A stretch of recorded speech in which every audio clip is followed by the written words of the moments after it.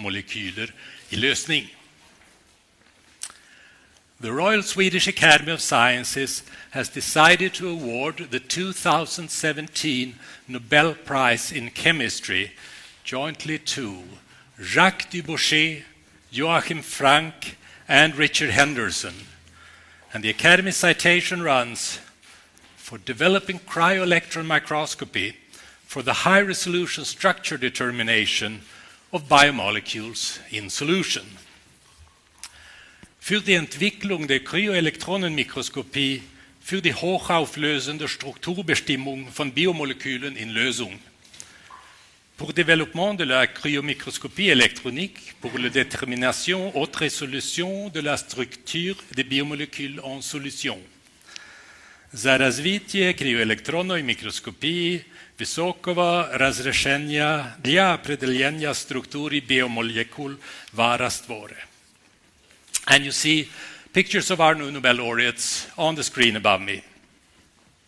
Jacques Dubochet was born in 1942 in Switzerland. He studied in Basel and in Geneva, and he is currently honorary professor at the Université de Lausanne in Switzerland. He's a Swiss citizen. Joachim Frank was born in 1940 in Germany. He got his PhD at the Technical University in Munich, München, and he's currently professor at Columbia University in New York. He is nowadays a US citizen. And last but not least, Richard Henderson was born in 1945 in Scotland. He received his PhD at the University of Cambridge in the United Kingdom, and he is since many years at the Laboratory of Molecular Biology in Cambridge, and I think he is the 15th Nobel laureate from that laboratory. Rather impressive. With that, I'll give the word to the chairman of the Nobel Committee, Sara Snogerup-Lindsö. She'll provide a brief summary of the research that's been awarded today. Sara, please. Thank you, Göran. We are made of more water than anything else. Biomolecules, the molecules of life, they do their job in water. So let's put them there.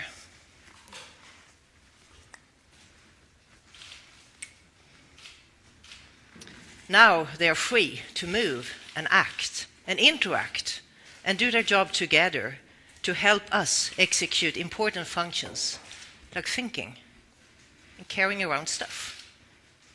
Every protein in here is roughly 10 nanometers in diameter.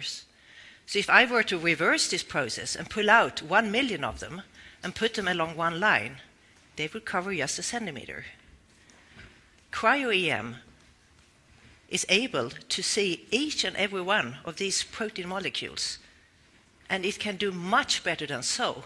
It can see each and every atom inside each protein to tell us how they are arranged to build up their intricate structures. It can do even better than so. It can show us how the different parts of the protein moves relative to one another when they execute their jobs. Richard Henderson showed the first protein structure at atomic resolution using cryo-electron microscopy.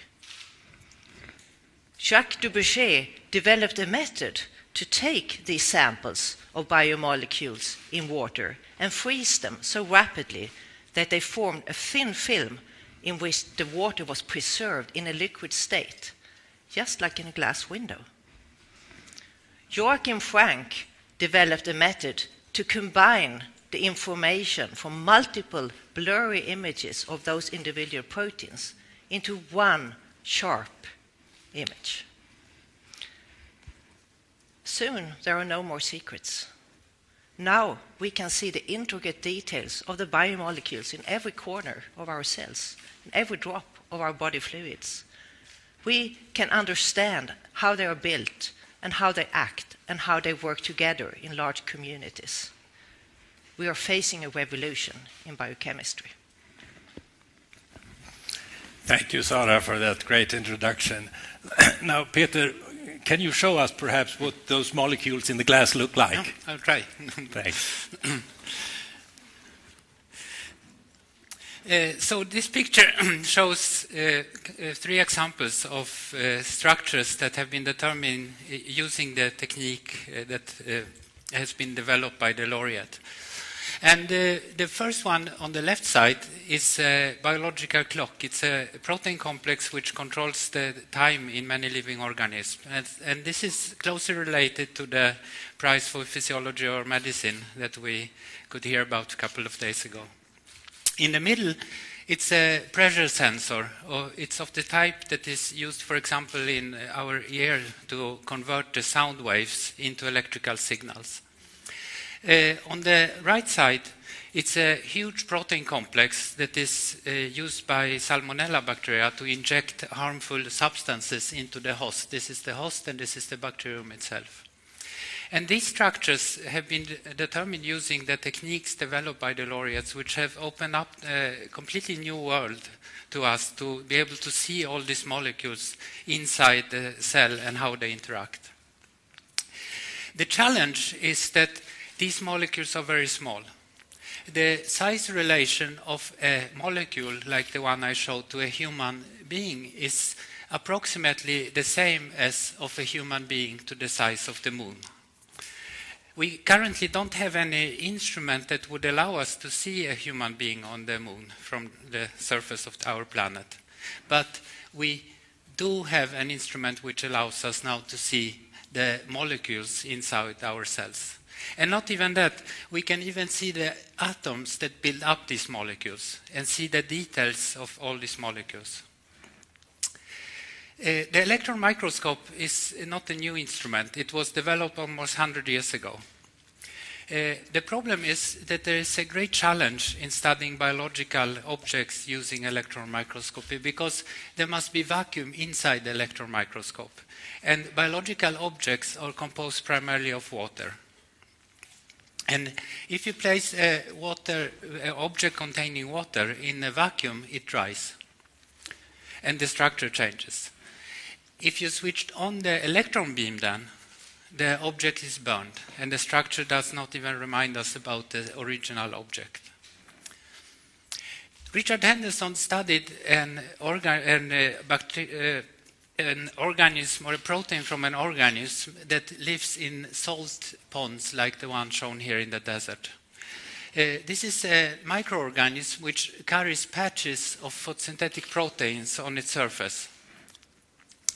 And these proteins, they are arranged in regular arrays that contain many, many of these molecules. And Richard Henderson placed these patches in the electron microscope, and by observing about 5 million of these bacteriorhodopsin molecules at the same time, he could distribute the electron radiation over a large number of molecules so that each one of them did not receive enough electron radiation that would damage them, but he could then study the molecules. And in this way, he could obtain a high-resolution structure of the protein of bacteriorhodopsin. But this is a special case. Not all molecules are oriented like in this case, in this microorganism. Most molecules are free or like Sarah showed in water. And Richard Henderson believed that the technique could be also used to study essentially any molecule that is found in a cell. When we study a picture of molecules that are in solution, and this is an example of a ribosome that we see in solution here, all the molecules are randomly distributed in the solution.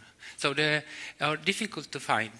So the challenge is now using this very low electron radiation that would not damage the molecules to actually see them and see where they are.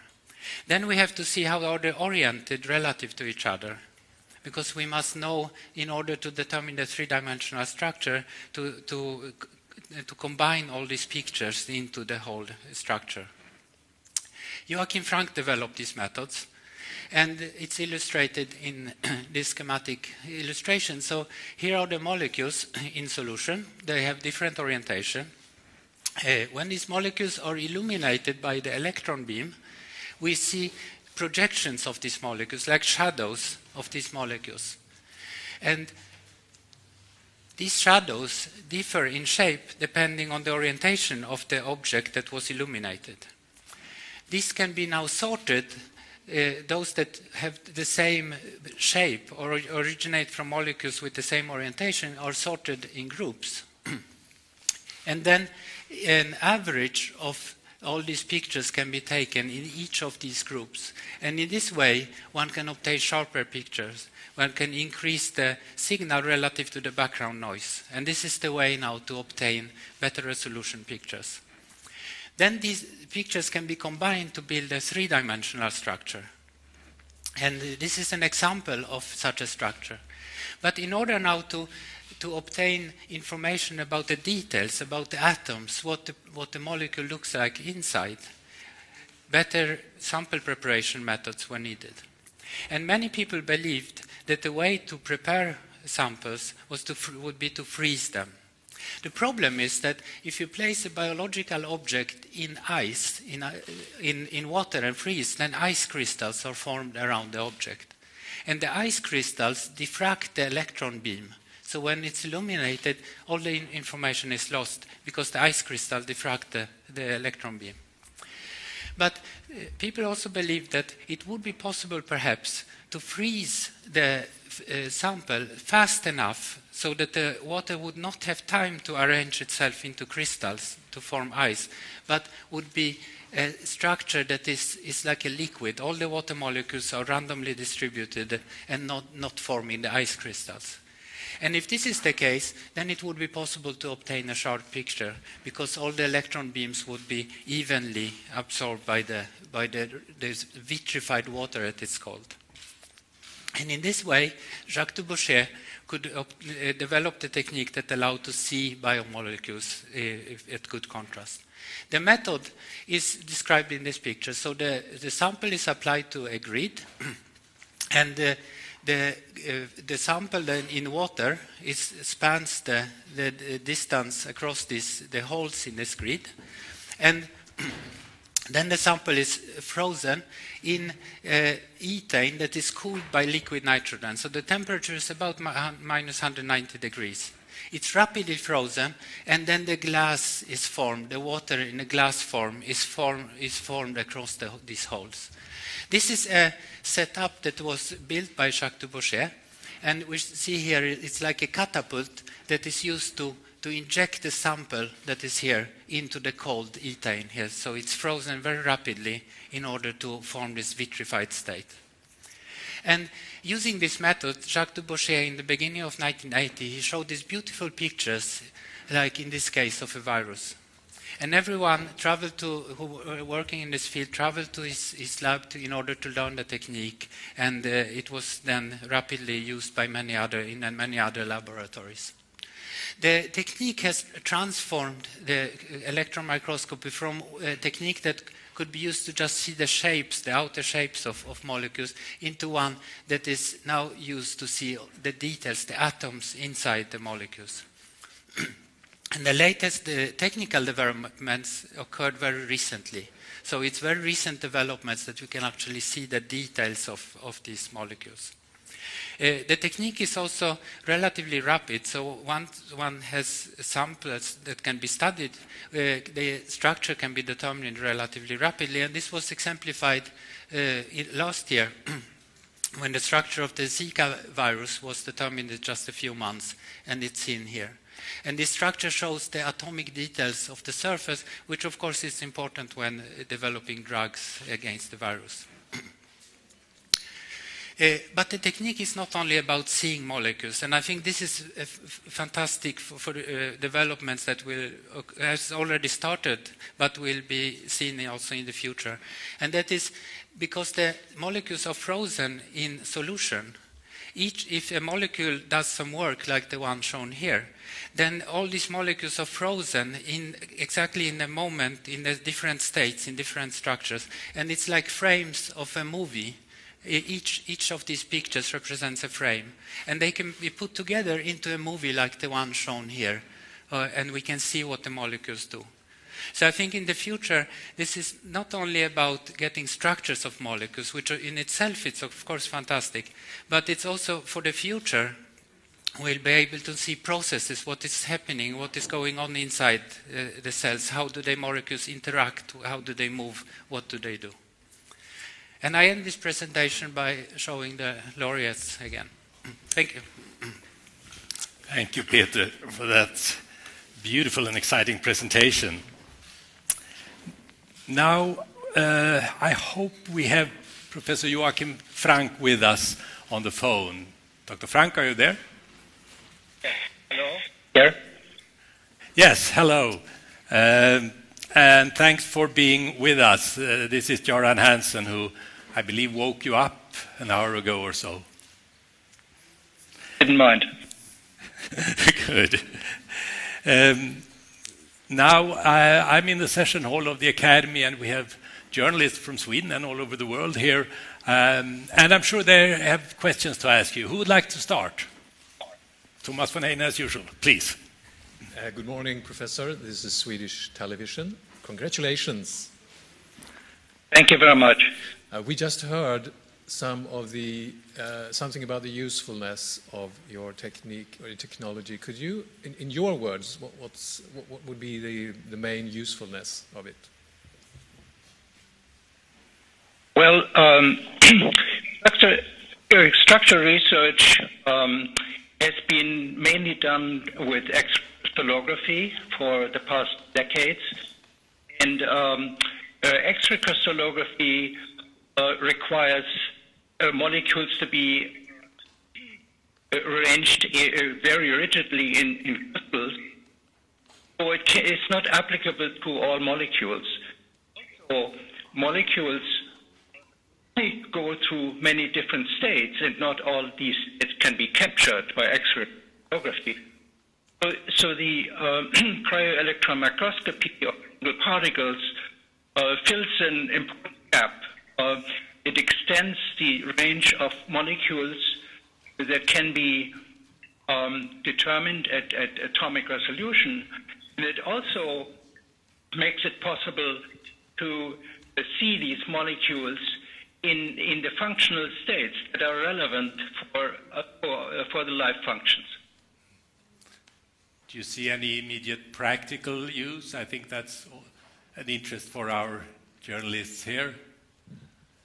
Well, the practical use is immense, but there's always a long time between the results of fundamental research to make their way into the general knowledge and the practice of medicine.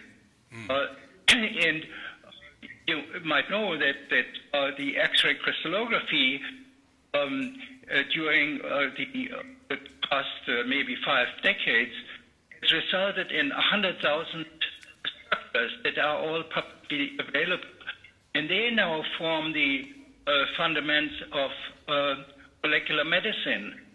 Medicine is no longer looking at organs, shows it looks really at the processes in the cell, and that's how medicine has become so powerful.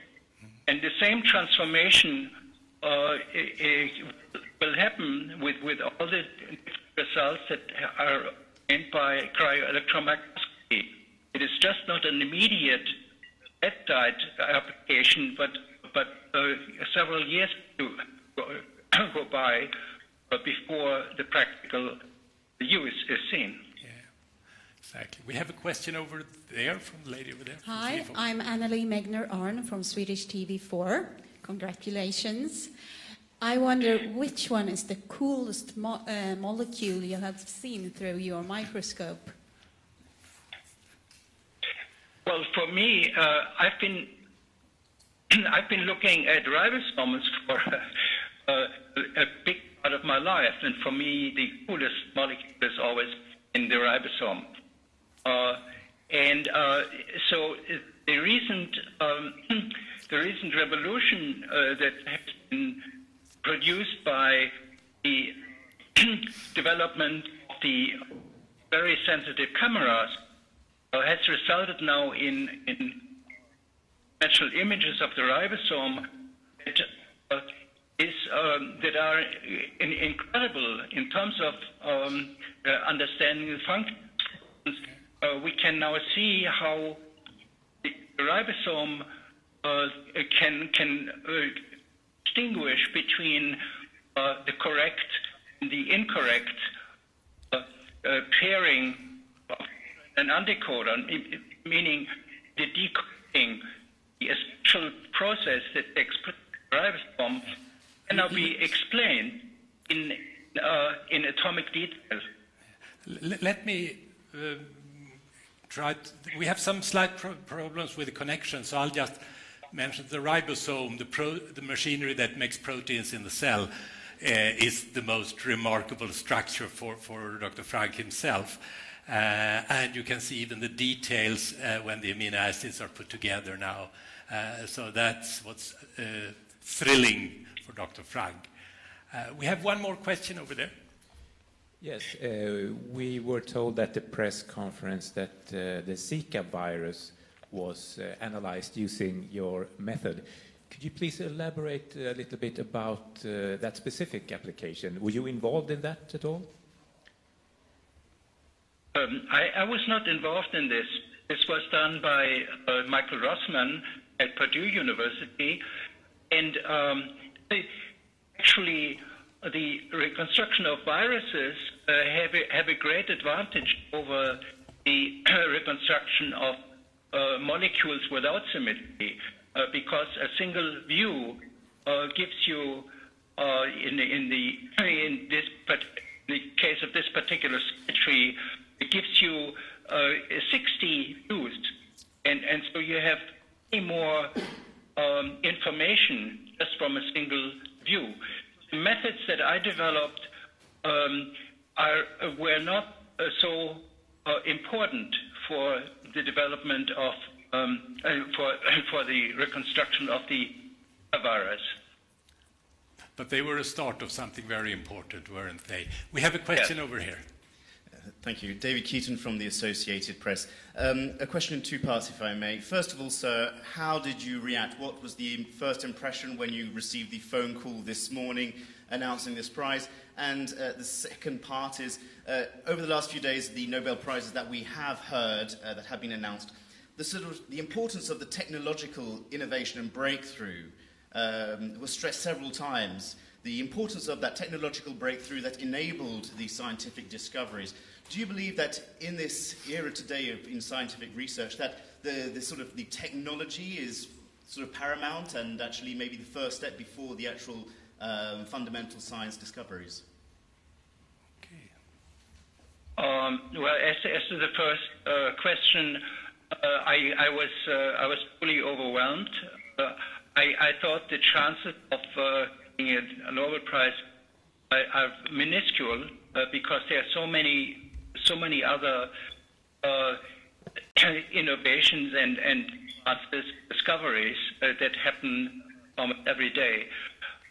So yeah, I was in a way speechless and only said this is wonderful news, and I repeated myself. And as to the second question, I think the Nobel Committee or the Nobel committees always have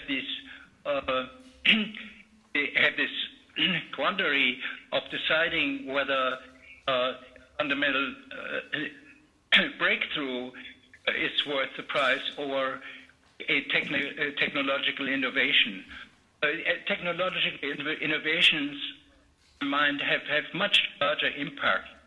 Cryo-electron microscopy is about to completely transform structural biology, and which can be seen from the fact that crystallographers flock to the conferences in cryo-EM, and there are also many applications by postdocs for postdoc position of students that have been trained in X-ray crystallography. So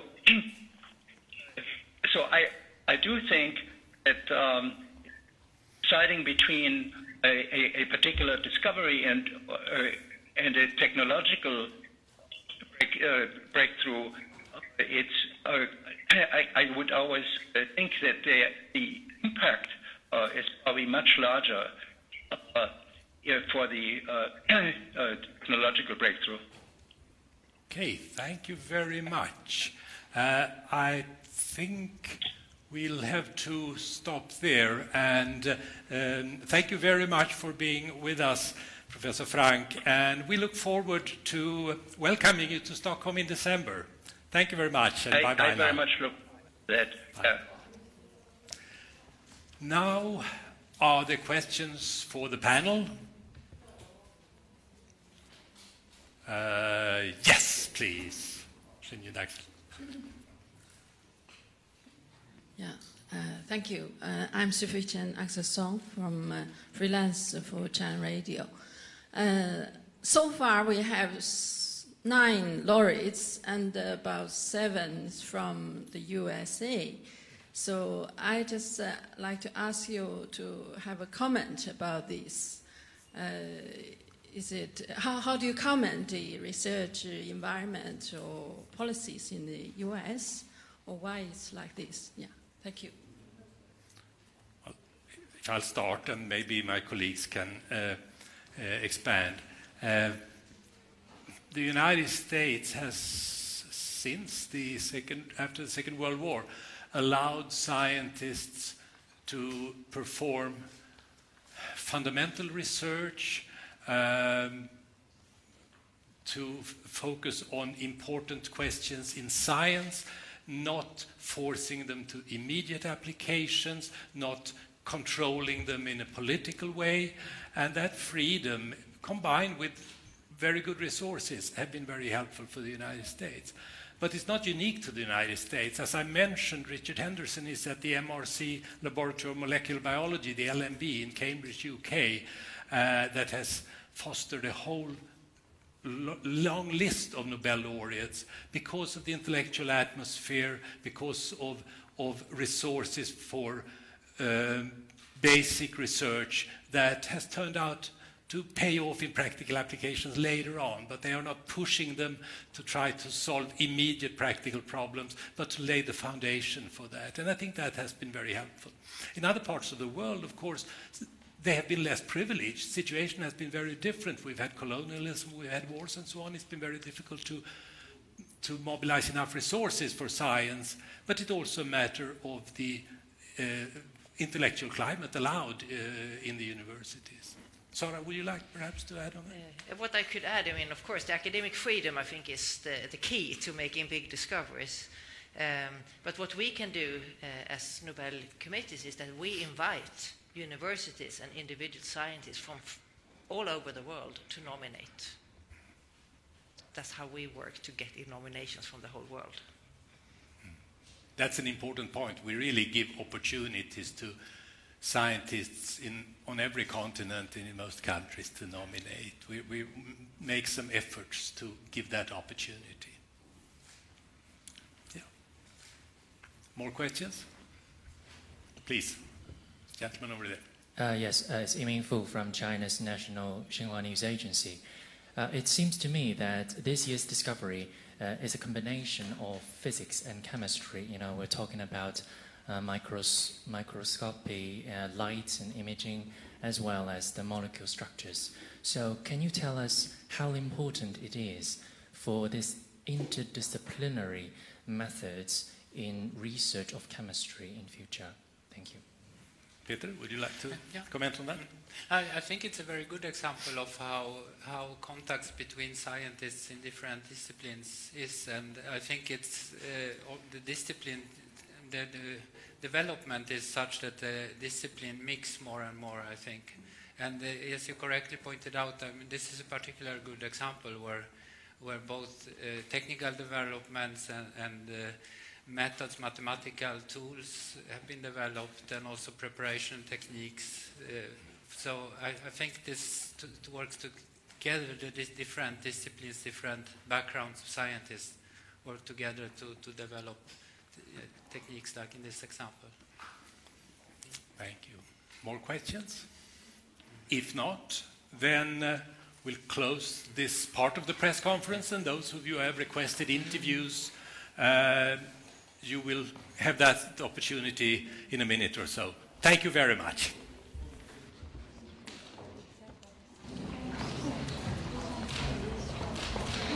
Mm-hmm.